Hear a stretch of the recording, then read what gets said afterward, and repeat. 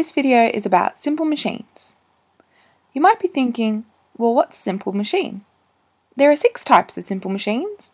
They are a screw, pulley, a lever, inclined plane, wheel and axle, and a wedge. A screw, like the ones used for building or in bottle caps. A pulley, like flying foxes. A lever, like in a trapdoor. An inclined plane, like a ramp. And a wheel and axle, like a spindle.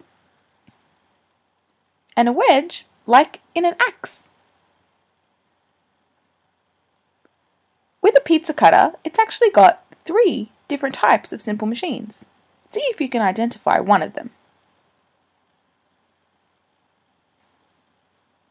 They are a lever, a wheel and axle, and a wedge.